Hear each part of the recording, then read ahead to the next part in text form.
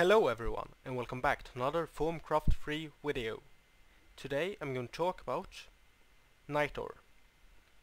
Nitor is a block that is mostly used for crafting, but you can place it out in the world like this and it will create light, as much light as a jack-o'-lantern or a glowstone block.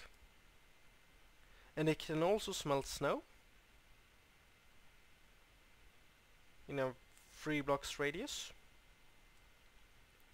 the same as glowstone, and probably jack-o'-lantern too. And that's one more block than the torch.